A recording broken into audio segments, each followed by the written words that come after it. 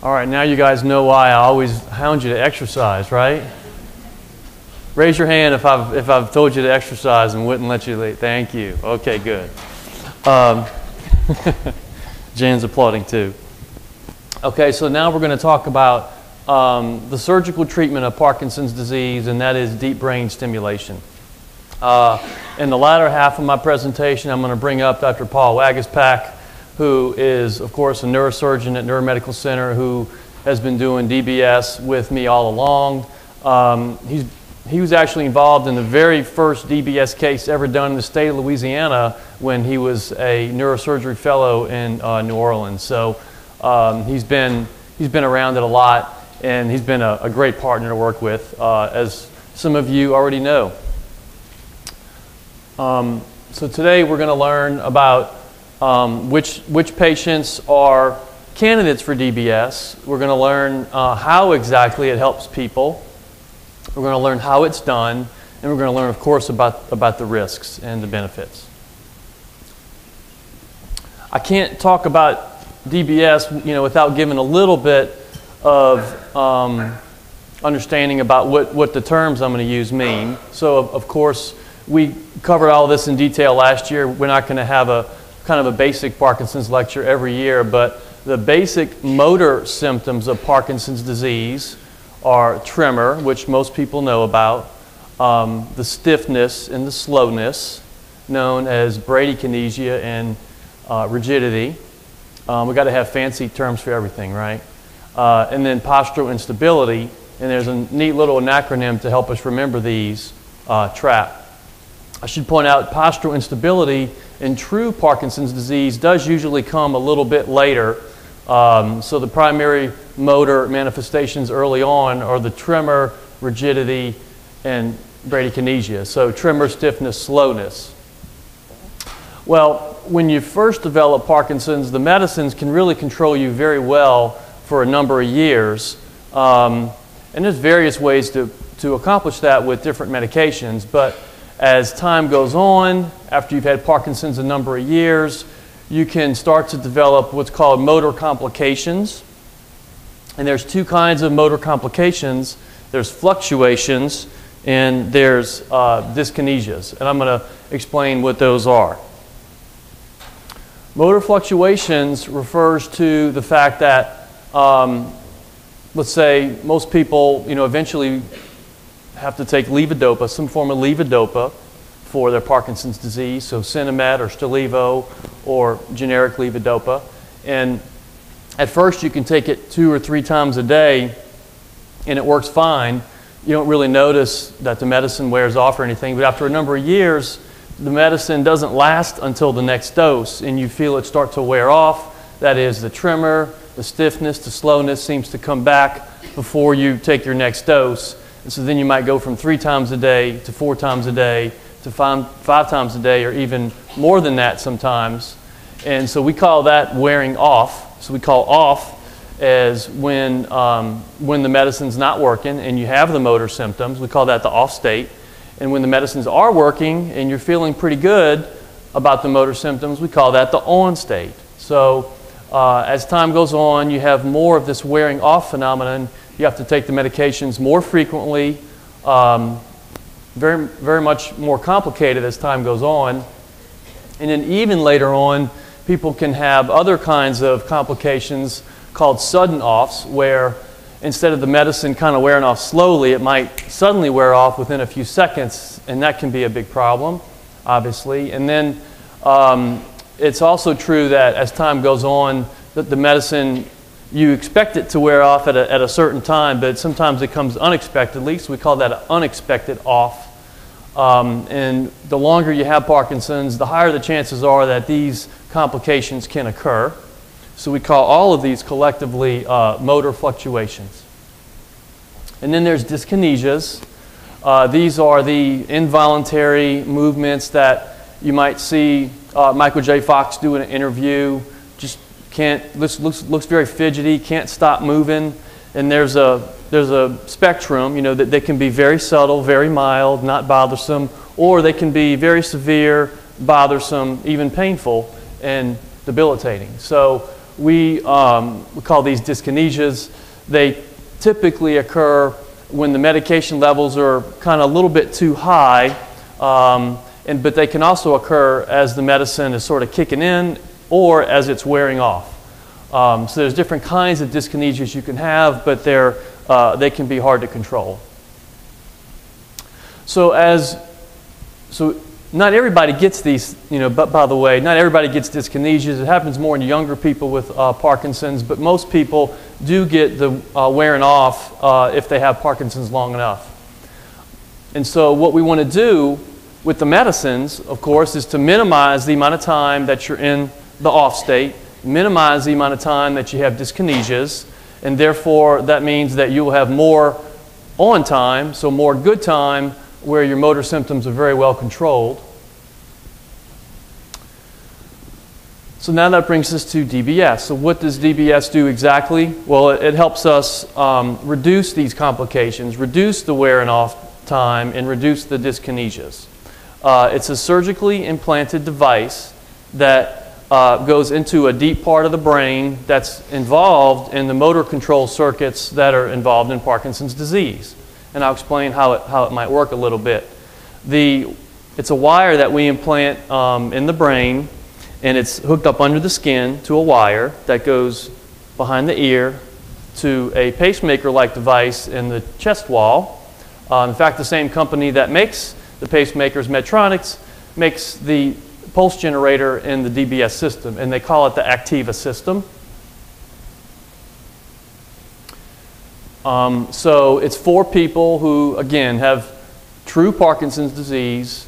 They were doing well for a while, but then they start to have so much of these complications that it's hard to control them and regulate them with just manipulation of the medicine and the medication times. So in that individual, they're a good candidate for deep brain stimulation. And so there's specific parts of the brain that we put this wire in. And this DBS system is approved for other diseases too.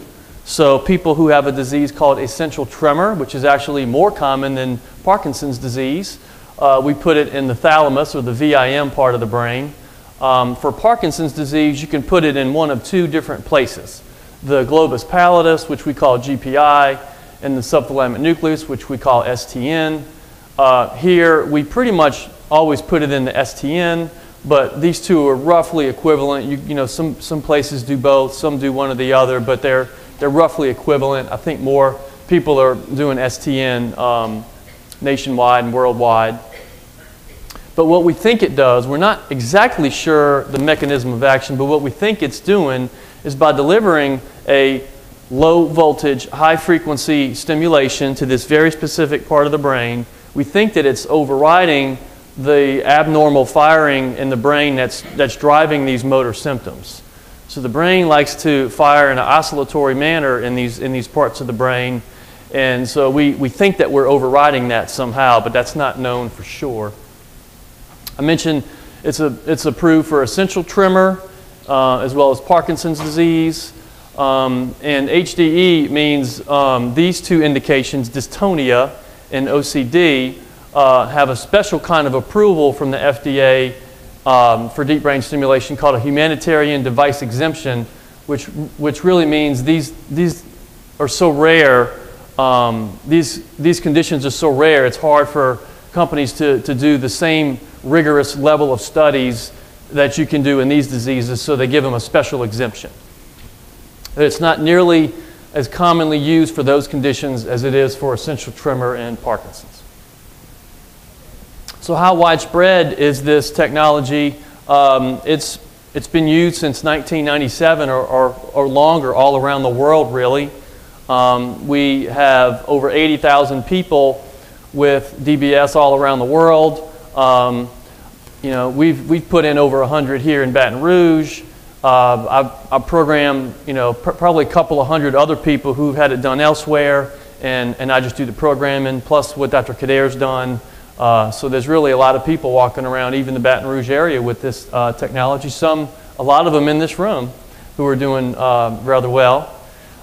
We have over 2,000 articles on this technology, doing research showing how it's helping people. This is just sort of a diagram that shows kind of how the wire goes in these deep parts of the brain. This is a picture of the pulse generator that goes in the chest wall. We think that in the future we're going to have new indications for this, so probably DBS will be used for other things in the future, like maybe control of seizures or obesity or depression or other things that that we're still looking at.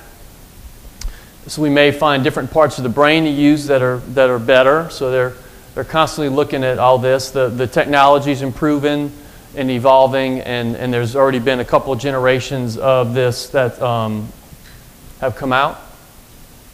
Here are the dates. So 1997 for essential tremor, so it's nothing new, 16 years, and then it was in trials well before that.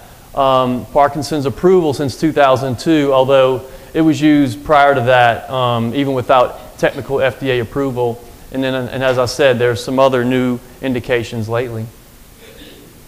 The current generation of technology in the Activa system, here's the 3 type of batteries that we can implant.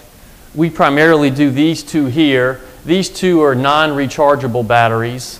And single cell means somebody that just has one side of the brain stimulator, they can have this one.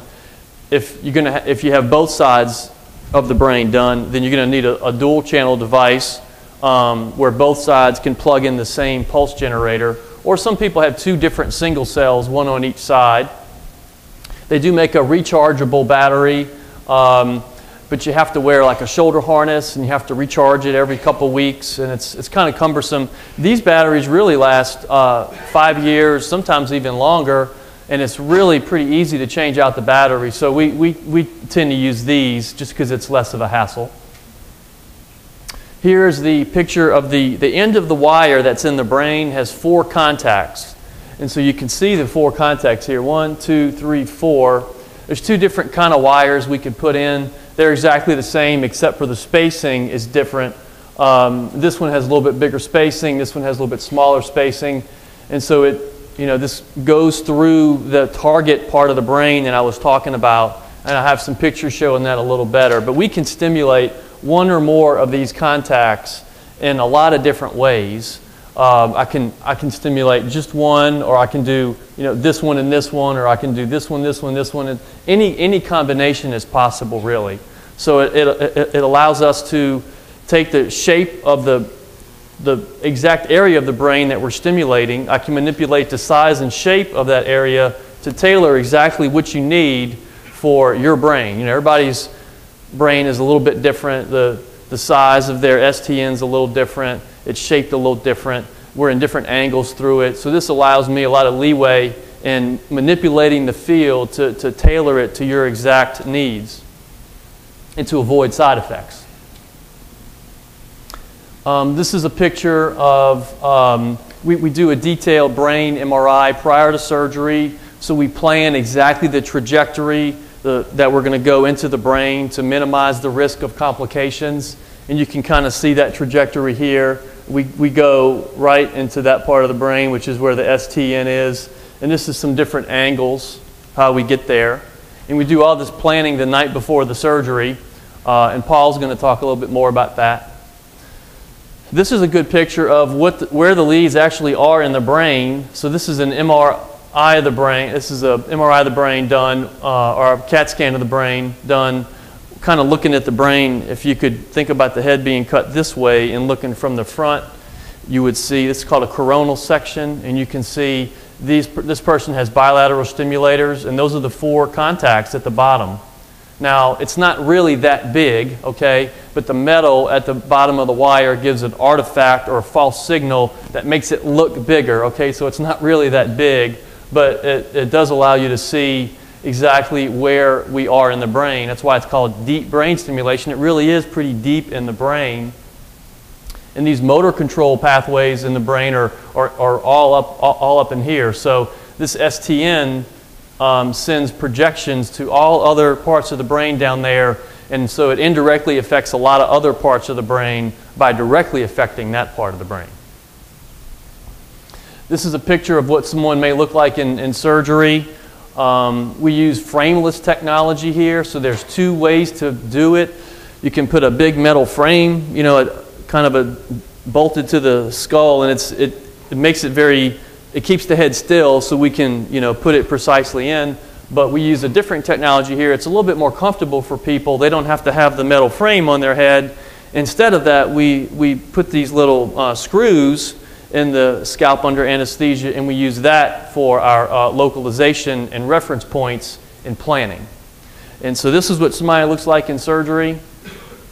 And after Dr. Waguespack makes the incision, under anesthesia, of course, and reflects the scalp back, drills a hole, and then we mount this on top of the hole. It looks like a kind of an oil derrick, a little bitty oil derrick, and this is what drives the wire into the brain under precise guidance.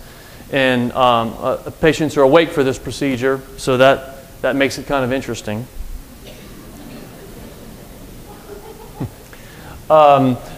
There's a lot going on in the room while this is being done, so there's a lot of equipment that has to be set up. There's a lot of monitoring equipment. We bring in an electrophysiologist who's been on, you know, thousands of cases. The Medtronic reps have been on thousands of cases, so there's a lot of experience in the room to handle all the equipment, to, you know, troubleshoot, to make sure we're in the right place and not in the wrong place. This is another kind of a color picture that shows this is the STN, so that's where we're going, and here's kind of a schematic of where the wire might go through it.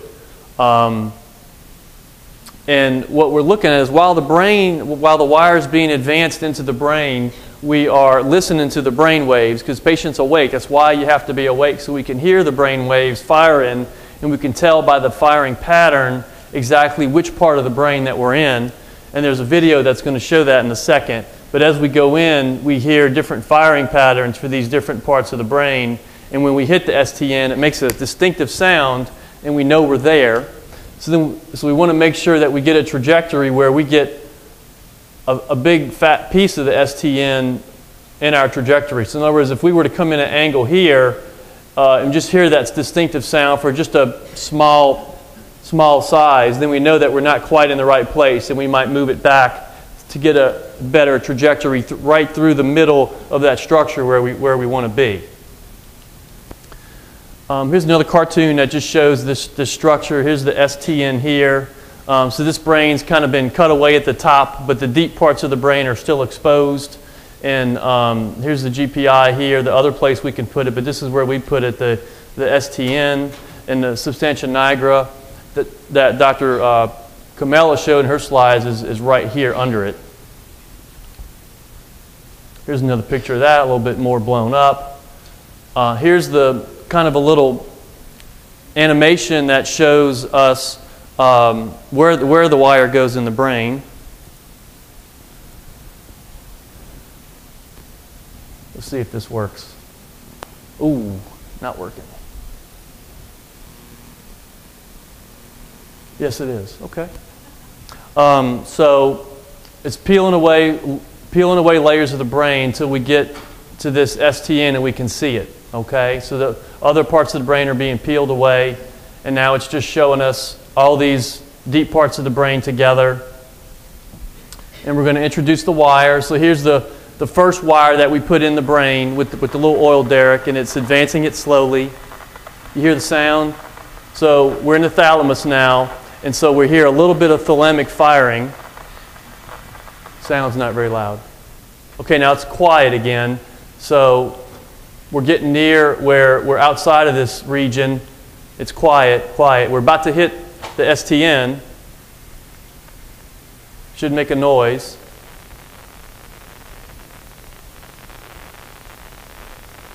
Okay, we're hearing it. It's not very loud. I apologize for that. But it sounds like a lot of static, basically. It just sounds like static. And so then we're hearing the static. There we go. All through this structure. And then when we get through it, past it, now we're in the nigra, and it makes a different sound. So now we know that in this case, in this theoretical case, we had a great path through the structure that we want to be in, and that's exactly what we want. So then we'll take the recording electrode out, and then we would put in the wire that's going to stay there with the 4 contacts on the end, and you'll see that come in the picture. So now we're advancing in this exact same track that we know is the right path. Go into the subthalamic nucleus, and we want to put it so that, you know, 1 or 2 or 3 of these contacts at the end of that wire are going right through the middle of that structure. And that's what we see. And the red shows that, you know, this person is being stimulated. We're doing a test stimulation in the operating room to make sure that the person's motor symptoms, the stiffness, the slowness, the tremor, are lessened when we turn it on, and they're off their medicine since midnight the night before. And we also want to make sure that when we turn it on, that we're not stimulating one of those other nearby parts of the brain, because if it does stimulate the other nearby parts of the brain, then we get side effects that we don't want, such as tingling that doesn't go away, or motor contractions, or slurred speech, or double vision, or any of those sorts of things. Usually not anything painful, but things that we don't want you to walk around with all the time, obviously. So this is just a slide that shows this other part of the brain that we can use, the GPI, and we can stimulate, like I said, 1 or more of these contacts in that structure. So the people that I'm seeing for Parkinson's, I can tell when people sort of need it, but people that are seeing other doctors, you know, I have no control over that. So we like to try to spread the word to make sure that people know and doctors know when is the right time to see a movement disorder specialist, to maybe see about getting deep brain stimulation. And then the other problem is some people who really want it, you know, they're not candidates for one reason or the other. And I'll talk about some of the things that will make you a candidate, some of the things that won't make you a candidate. So we know there's over 1 million people with Parkinson's in the United States. We talked about how the medicine helps people for several years, but then they start getting the complications. And those are the people that we want to select. So this is a slide that shows, you know, kind of the fluctuations that people have. These are people who start to have the wearing off and the dyskinesias. So this person here, let's take the yellow line. This is somebody, the blue line, somebody who does not have DBS, and they take their medicine here. It hasn't kicked in yet, so they're in this off state, and the medicine it goes up and crosses this threshold where they start to have more control of their symptoms. They're doing well here, but then we overshoot the mark with the medicines, and the high level causes dyskinesias. And then the medicine's cleared out of our system by the liver, and then this pattern repeats itself, you know, X number of times a day. Some people up to 12 times a day have to do this, and this is a 2-hour cycle for some people, but for most people it's every 3, 4, 5 hours that they're having to deal with this after they've had Parkinson's for a number of years. And then you take somebody with DBS, and so how does it change them? Well, it smooths out the curve a little bit. They still have fluctuations. This is not a cure, but it treats the symptoms, and they have, so as you can see, they have less time in the off state, less time with dyskinesias, and maybe dyskinesias aren't as severe as they were before here, okay? And the off states are not as deep as they were before. So it smooths them out, and they have better control. Again, still have fluctuations, but better control. They looked at studies, you know, evaluating how much of the off time is decreased. Well, as much as 5 hours a day. So 5 hours a day is a lot. You know, if you're awake 14, 16 hours a day, 18 hours a day, you know, 5 extra hours of good time is, of course, really good. We looked at how is this effect sustained? So the disease still progresses even though you have this technology and this treatment. This line here, the first line, shows we have 60, 70% something improvement in our motor scores in 1 year after DBS. And if you look at 3 years and 5 years for these symptoms, the effect is pretty sustained, although, you know, it does go down a little bit because there is progression of disease. We can turn the stimulation level up a little bit over time, but there is a finite level where you can't turn it up anymore, because then it starts to stimulate the other nearby structures, and at a certain point there's just no way around that. So it continues to help you, but the disease can sort of outpace the technology. The advantages of DBS over just the medicines are several. We talked about 5 hours more good time. The stimulation is constant, unlike the medicine, which is fluctuating, so it's more predictable. You don't have to worry about GI absorption, because it's just direct stimulation to the brain. Instead of the pulsatile delivery, it's continuous delivery. That's what we like in our treatment regimens at all times. Before you get the surgery, I like to do a test called the on-off test, where somebody comes in the clinic off of their medicines since midnight the night before, and I do this UPDRS, which is the official Parkinson's rating scale. It kind of puts a number to how severe the motor symptoms are. The patients take their medicine in the clinic, we wait for the medicines to kick in, and I do some of the test over again, and we like to see a 30, if not 50% improvement in the motor scores. That establishes that A, you are a responder to the medicine, which is necessary, because if you're not a responder to the medicine, then you will not be a responder to deep brain stimulation. So if the Parkinson's medicines don't work for you, then DBS won't work for you either. So who are the people who are not good candidates for DBS? Well, as I just mentioned, you have to be a responder to the Parkinson's medicine, or this won't help you. So people who don't respond to the medicine, they've got up to an adequate dose and it doesn't help them, then DBS is probably not going to help them either, unfortunately. Special exception, there are some people who can't take enough medicine to help them, and in those special cases we may still be able to do DBS, but we have less certainty that it will help them, and they have to accept that risk.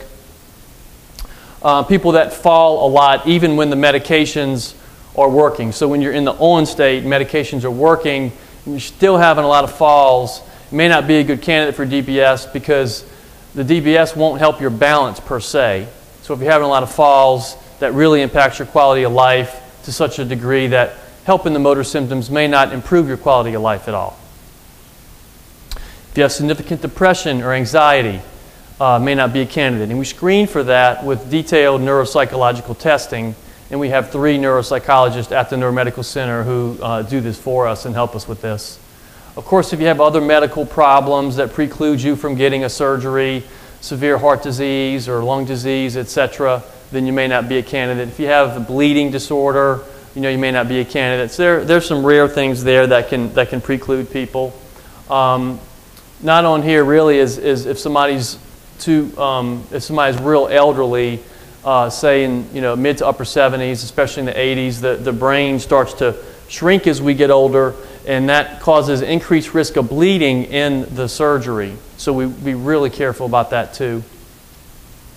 Some controversial issues are, at what age do we stop doing this for the reason I just mentioned?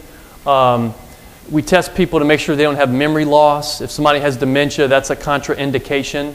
But what if they're not quite demented, but almost there? So where's the cutoff of where you let somebody get DBS and where you don't let somebody get it?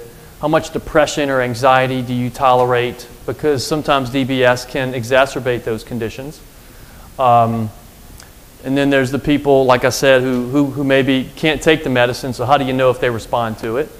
And then the balance issues I talked about too.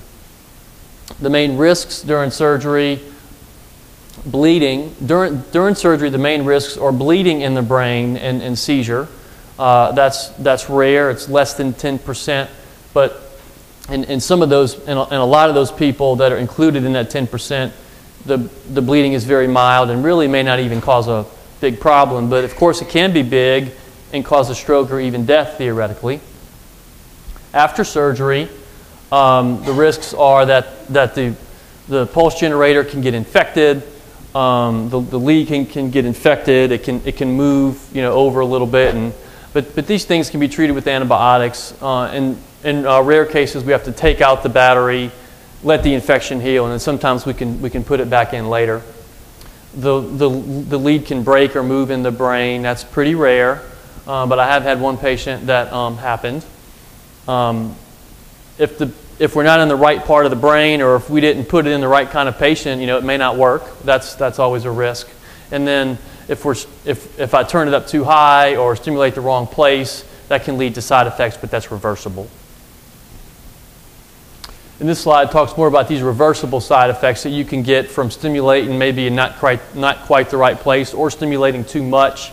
And these are things that can happen, but of course, patients have a controller. They can actually turn it off anytime they want. If they feel it's doing anything bad, they can just turn it off and see if it goes away. So that's nice. Here's the programmer that I have in the clinic that I hold it up right up over the battery, and I can program it right through the skin with this on-screen little computer here. I just touch the screen and change the settings. It transmits the signal through the skin into the battery, and I have 100,000 different combinations or more of different settings I can use to tailor it to exactly your needs. This is a video that shows a lady who has had DBS. First, we're going to see how she does. Whoops. First, we're going to see how she does. She is not on her medicine, and she has not had DBS surgery yet. So Parkinson's frequently affects one side more than the other. And this is after her DBS. So you can see it really quiets down the tremor pretty well. Okay? It's not always that dramatic, but in that case it is. So now I'd like to bring up Dr. Waguespack, who is going to talk a little bit more about the surgical aspects. Thank you, Dr. Kader, in advance for yielding some time. Dr. Calegan talked about a lot of the patient selection issues, and truthfully, that's probably the most important aspect of it. I'm fortunate to have 2, now 3 fellowship-trained neurologists, and the patient selection issue, mostly on their behalf, is the most important issue. But in general, there are a few cases that someone really shouldn't have surgery from a surgeon's point of view.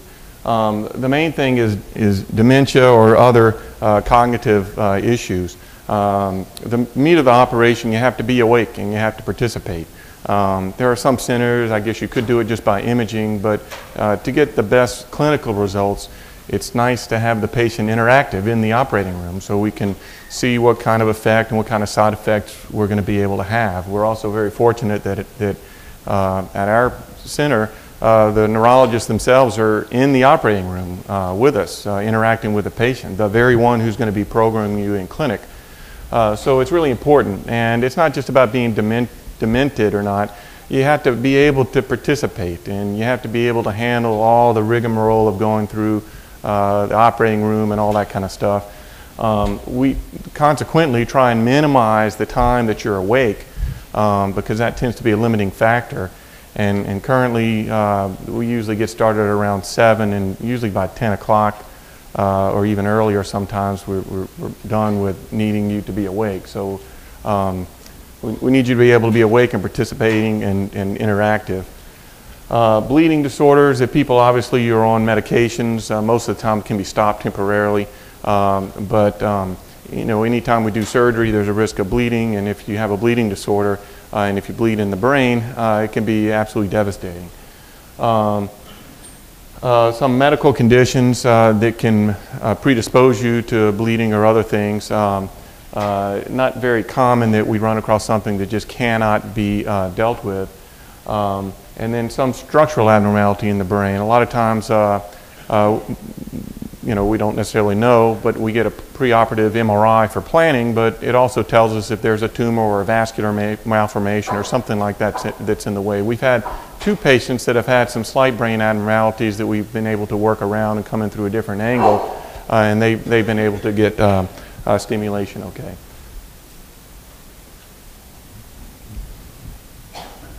Where do you point? There we go. Most of the preoperative work is done by the neurologist.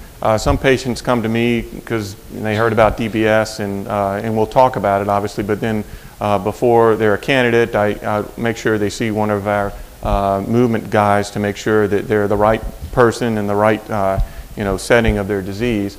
MRI is about the main thing that I need to get going before surgery. There have been a case or two where someone can't get an MRI because they have a pacemaker. We can do it with a CAT scan.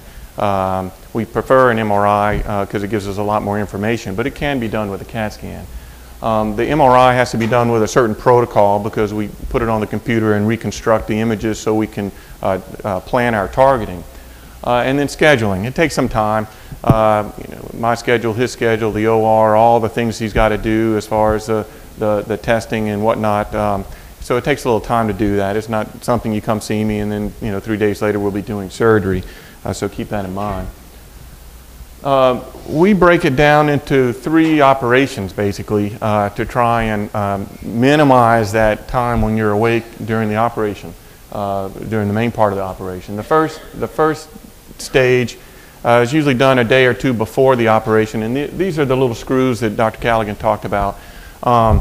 So we bring you into the operating room. It's usually the same operating room or one very similar to where you're actually going to be doing the real operation. So if you get familiar with how that kind of works, some of the people are often the same people on all the different days.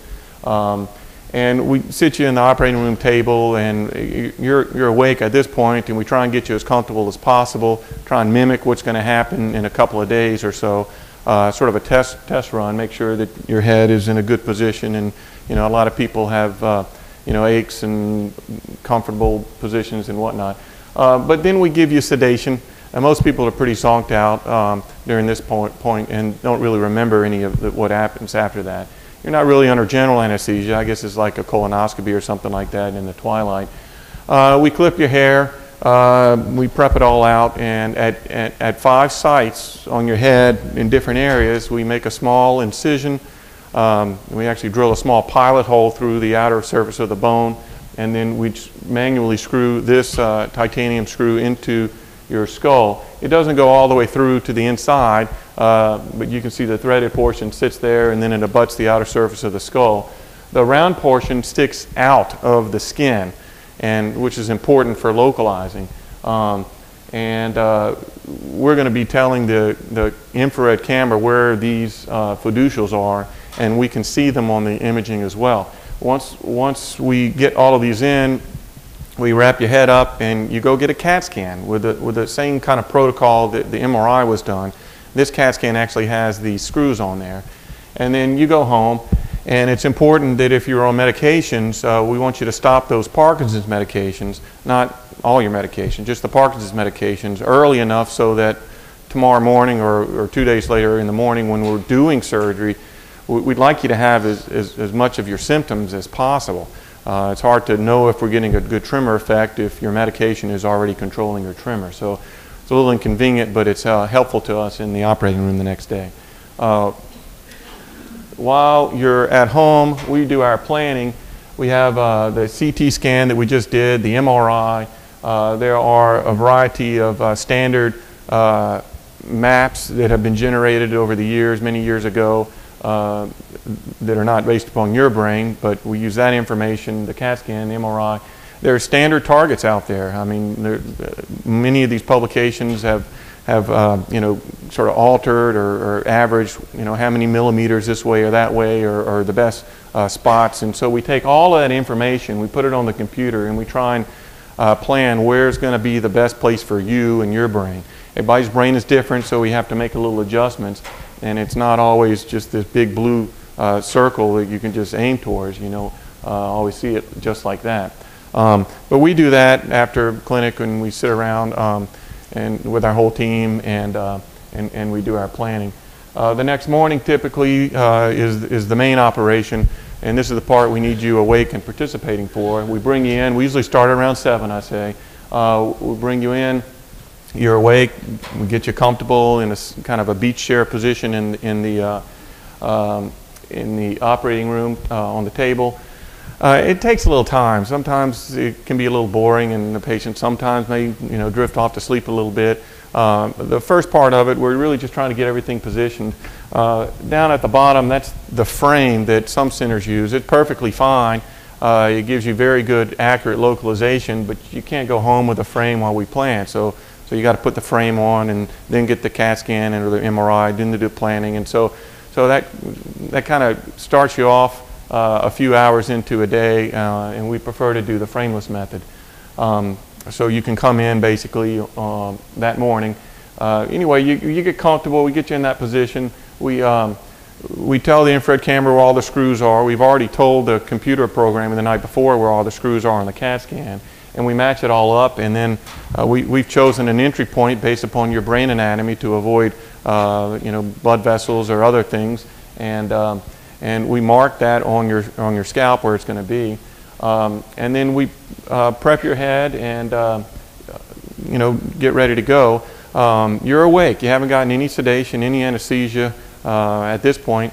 And then what we do is where the incision is, it's usually right behind the hairline. We try and put all the incisions behind the hair. Most of us have some hair, fortunately, to hide it. Not everybody. And so, we can try and work with you and be as cosmetic as possible. But whatever the incision is, it's usually maybe about 3 inches long or so. It can be straight, round, different options. But we inject the scalp with local anesthesia. I don't know if you ever had to go to the emergency room, get something sewn up, or had teeth pulled or something like that. It's the same principle. It's not comfortable getting injected, but it's tolerable. And then once it's numb, it's numb. We'll go ahead and make the incision. You are awake. Most people don't typically feel the incision. Sometimes we have to give a little bit more medication. And then pretty much once you're through the scan, you're on the bone, and then most people don't feel anything after that as far as pain. There's not really pain sensors in the bone. We'll drill a hole in the bone. It's typically described as very loud, like you're standing next to a train. Typically doesn't hurt, and it lasts maybe 30 seconds, 40 seconds on average. And then there's a couple of membranes underneath there we open up. Usually they're not painful either. We can anesthetize them if we need to. And then there's a little fidgeting around where we build that tower, that oil derrick that you saw. Sometimes the patients get a little tired and just drift off. That's okay. And usually by about 8 o'clock, we're about ready to go. So your neurologist will walk in the room, and we'll start the microelectrode recording. This is when we need you awake. They'll start playing with your arms and seeing what kind of symptoms you have. We'll listen to the recordings that you've heard some of before. And we'll do this, and sometimes we make a second pass, a couple of millimeters one way or the other, based upon all the different things that we've looked at before in your particular brain and what we're finding in the operating room. And once we find something that seems reasonable, we'll actually turn it on. We'll trial it. We'll give a little current, and we'll watch and see what kind of tremor control you have, or how relaxed your arm or leg may get, and whether you're having any side effects. And once it seems that we've got a good location, we'll put the final electrode in that you saw a picture of as well. We'll do a little bit more testing to make sure that we're getting what we want to get, and that the side effects are not something that's going to impede you from being able to use the device. And then that's about it. Once we don't require you to be awake and participating anymore, we'll give you some medication and zonk you out. Typically, that whole part of it, like I said, may last 2 to 3 hours, typically at the most. Every now and then, patient selection is important. If you're older and you're not as tolerant, you get more tired easily, you get a little fidgety, you're uncomfortable, you got to pee, or this is sore, and that's it takes a little longer to make all these adjustments along the way. So we try and just get to it right away. Once you're sedated, we'll go ahead and remove the oil derrick and take all the screws out, and we'll bury the wire right behind the ear here and sew you up. And then you'll stay overnight in the ICU just to watch in case there's any problems. Usually there's not problems. One of the major complications that can happen is very, very unusual, but can happen is bleeding. And if there's bleeding in the brain, obviously the first way to detect it would be some neurologic change, and so the ICU observation is very important. We'll get a CAT scan either later that evening or in the morning to make sure that everything looks good. The other complication we see from time to time is some people are very brittle on their medication, and when they've been off for a few hours and they've been given some new medications from anesthesia or maybe an anti-seizure medication and some other things, they tend to get off a little bit, and their mental status may change a little bit. And in the end, that usually passes, but sometimes it's unexpected and a little bit more severe than we were anticipating. But almost everybody goes home the next day, usually feeling back to pretty much normal. The only other thing to keep in mind is that just the act of putting the electrode in there causes a little bit of swelling in that area, and you get a benefit from that. The electrode's not on, the battery's not even in, but you'll get some benefit in your symptoms. And be aware it's going to go away in a couple of days and you'll be back to your normal self. Then the third part of the operation is done fairly electively. It takes about a half hour to do the operation to an hour to do the operation, and it can be scheduled pretty easily almost any time. Within a week or two after surgery, you come in as an outpatient, and this is typically done under general anesthesia. It has been done under sedation and local anesthesia, but we usually try and do it under general. It usually goes a little bit easier that way. Most people can tolerate, with medical clearance, 30, 40, 50 minutes of general anesthesia. And all this is just making a small incision here, making an incision here, making a little pocket, just like the pacemaker, like the guy here, he's got one on each side. And we actually tunnel the wire under the skin between the two incisions. We don't make a big long incision.